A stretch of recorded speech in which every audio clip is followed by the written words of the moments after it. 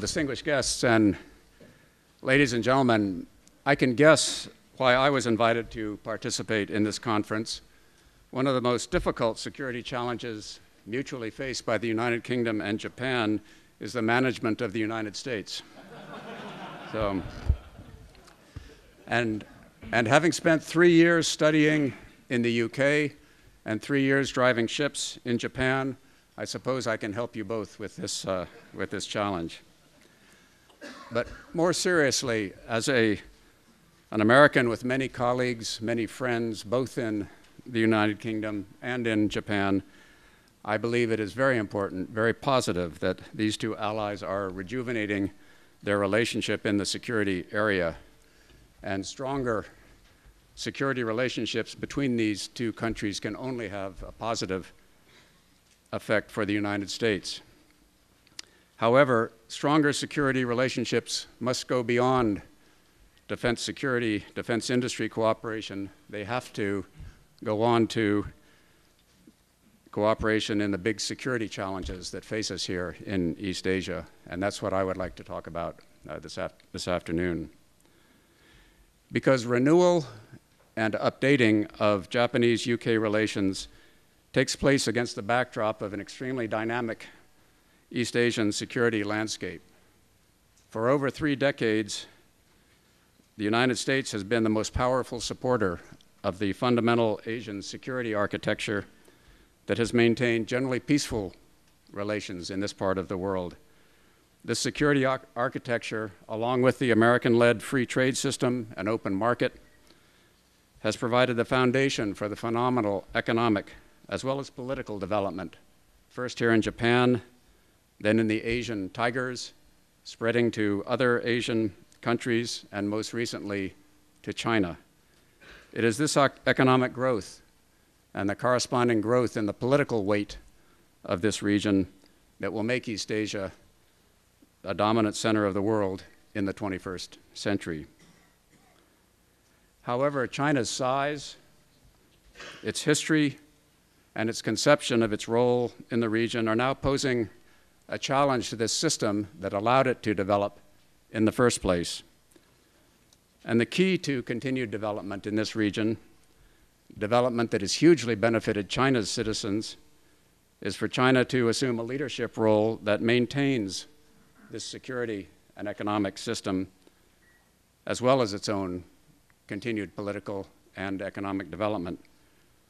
Robert Zelek's phrase is still accurate. The challenge is for China to become a responsible stakeholder. Now, China has recently changed its government, and changes may be coming in its policies, but let me take a few minutes to describe the important China-related security issues of the past few years. I would say 3 sets of developments in recent years have been most important: the China-Taiwan relationship, China's assertiveness with its neighbors, and China's domestic economic weaknesses. One of the most striking and positive recent developments has been China-Taiwan relations. As recently as 5 years ago, Taiwan was the single most important and a very contentious factor in the US-China relationship. It had been so for the previous decade. However, Ma Ying-jeou's election in 2008 started a new era in Taiwan-China relations. President Ma's predecessors had tested the limits of both the Taiwanese electorate's support for and the Chinese government's tolerance for steps towards independence. It was clear that the Taiwanese people were far more interested in practical steps towards better relationships with China than they were in symbolic gestures that antagonized China.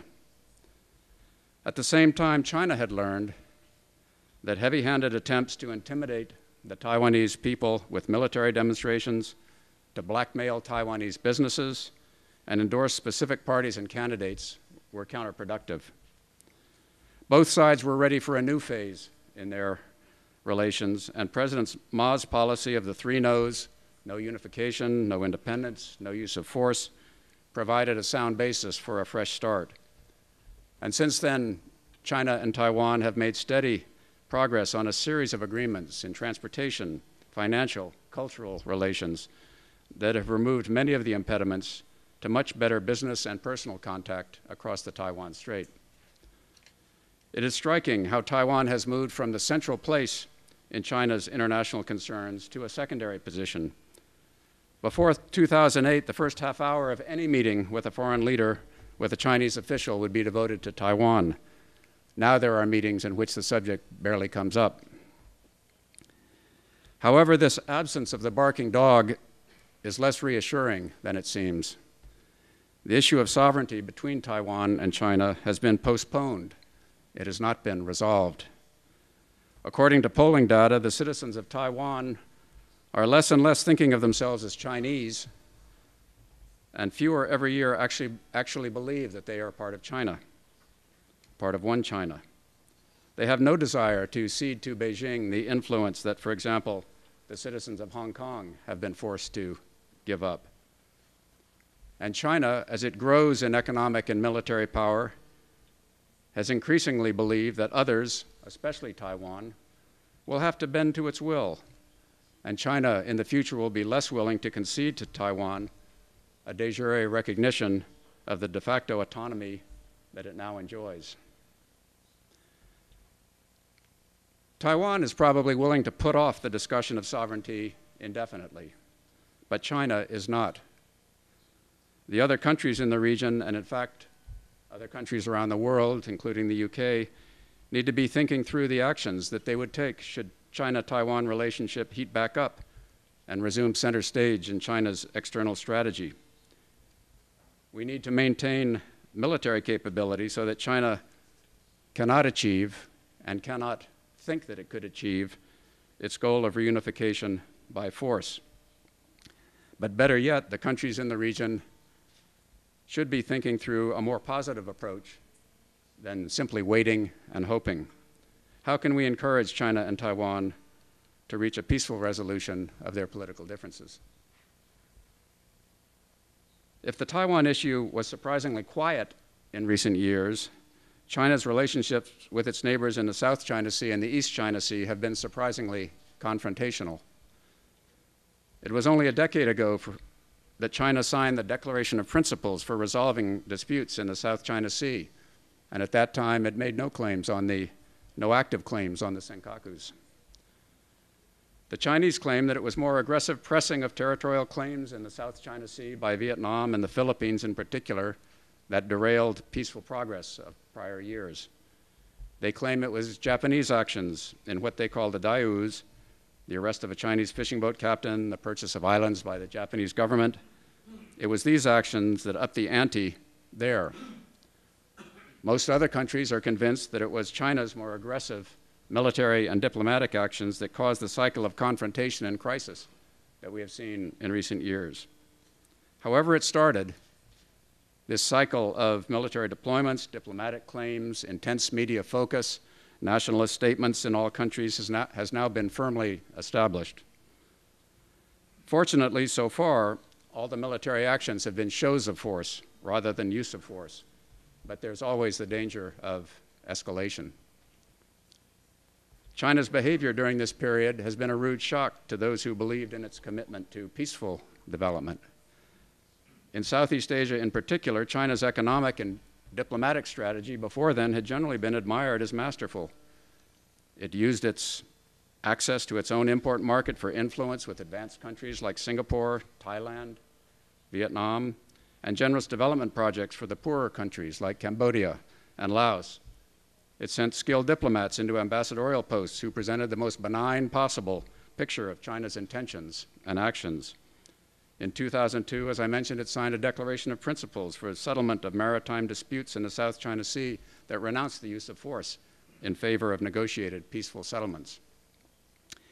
Yet in July of 2010, another face of China showed itself at a meeting of the ASEAN Regional Forum in Hanoi as Prime Minister Yang Jiechi lectured his fellow diplomats in strident tones. China's a big country. Other countries are small countries. That's a fact. Several factors form this different and more aggressive Chinese approach.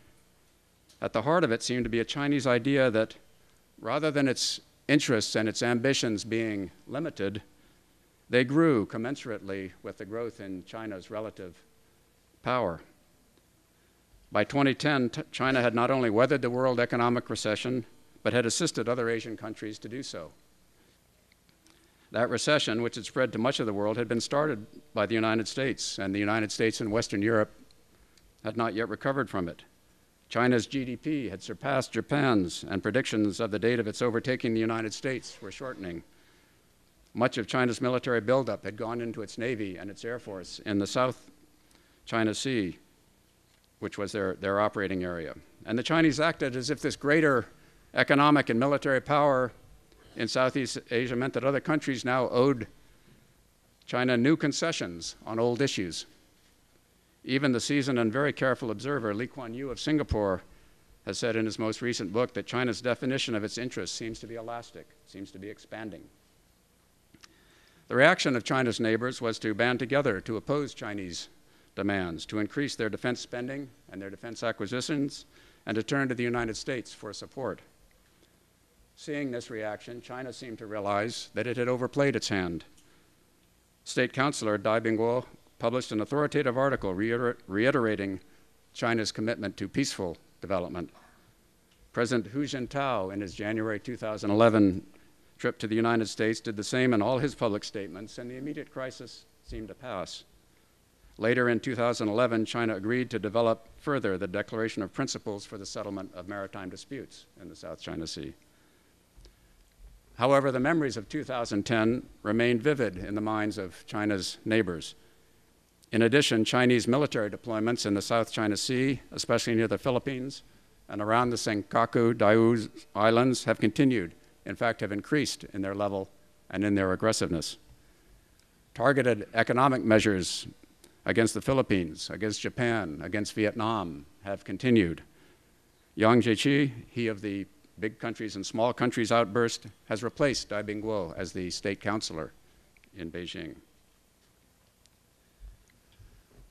Now, the nature of Chinese future security policies will be determined in large measure by its economic performance. And behind the impressive overall growth numbers of recent years, there are problems arising. China's economic growth began in 1979 when it opened up to the rest of the world. It followed the path that had already been blazed by its neighbors here in East Asia, Japan, South Korea, Taiwan, Singapore, Hong Kong, freeing the private sector of the economy, welcoming foreign investment, exporting manufactured goods, and investing in infrastructure. The formula worked well, and it resulted in roughly 10% annual increases in GDP, moving hundreds of millions of Chinese out of poverty. And it provided justification for the continuing grip on power of the Chinese Communist Party, which had abandoned both its ideological justification and its responsibility to provide planned and reliable jobs, goods, and social services for its citizens. However, it has become clear to thoughtful Chinese in the last few years that the economic model of the last 30 years has run its course. It has resulted in income inequality and corruption that are among the highest in the world and major sources of domestic discontent. It has resulted in damage to the environment, foul air in major cities, polluted waters in many regions. And these arouse citizen anger, calls for action. The foundations of sustaining the old model have been undermined. Wages are rising rapidly throughout China. Those add to the cost of exports. Import markets in the developed world are shrinking, and aggressive Chinese policies of indigenous innovation, protection of a low exchange rate for its currency, and the use of punitive economic measures for political purposes are all provoking backlash. Capital expenditures on infrastructure, which was a major component of GDP growth in the past, have exhausted their purpose and are no longer productive. Most economists believe that the state-owned enterprises in China are actually destroying value, not creating it. And despite the gains of the past, there are now more Chinese below the poverty line than there were in 1979 when China's opening began.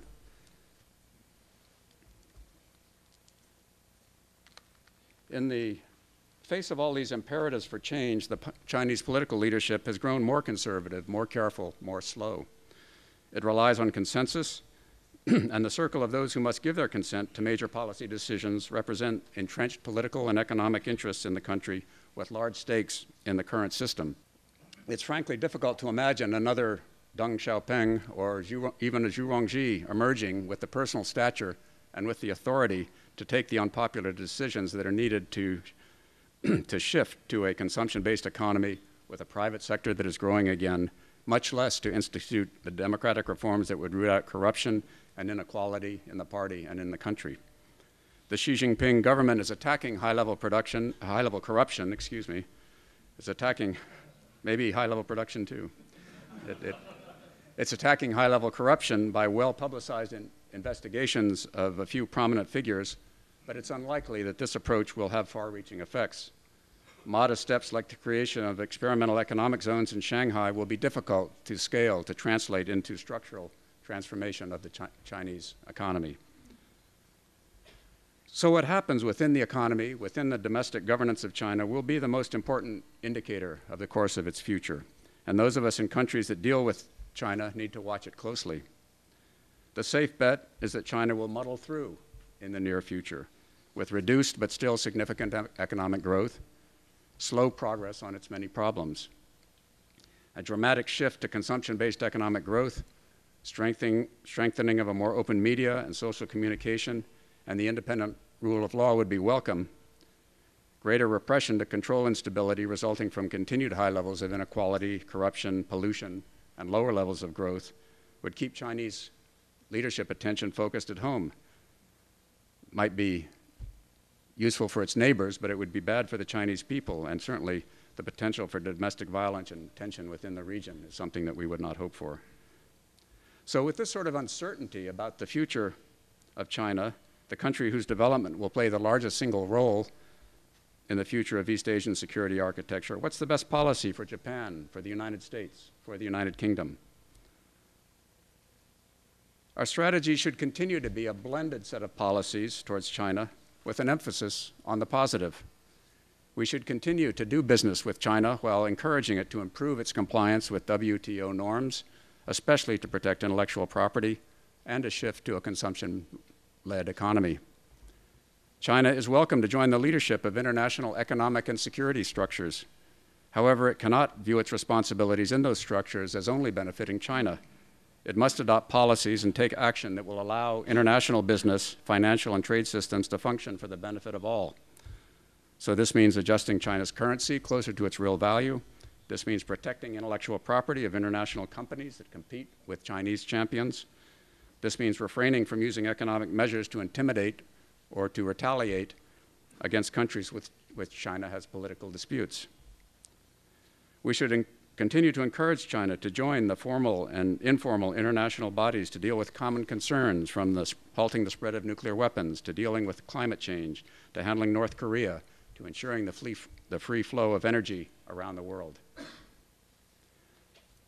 But at the same time, those whose futures will be affected by China need to maintain relationships such as the US-Japan alliance, the US-UK alliance, along with the military capability to handle China's rapidly growing naval and air capability off its coasts.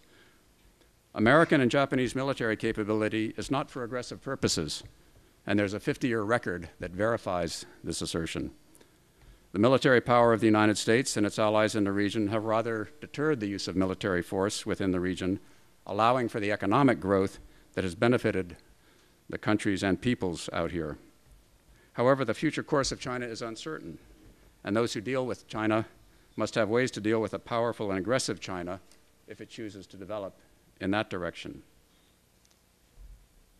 I should also emphasize that a related challenge in China, in the United States, in Japan, in the United Kingdom, and elsewhere, none of us should allow worst-case assumptions and mutual suspicion to undermine the more positive aspects of our relationships. Prudent military preparations do not mean military containment of China.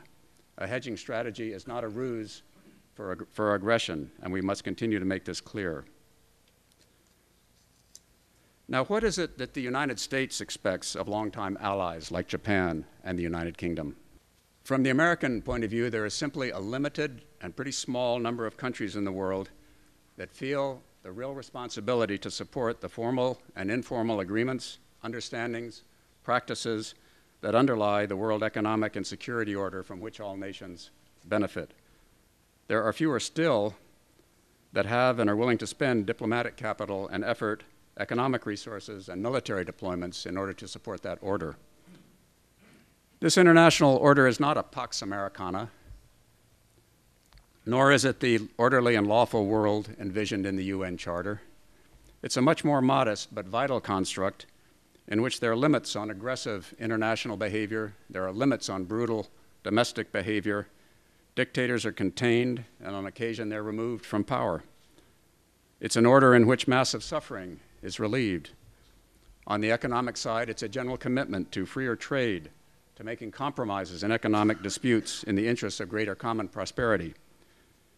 It's an order in which international cooperation is expected to deal with cross-cutting common dangers from global warming and environmental pollution to international drug dealing, international crime.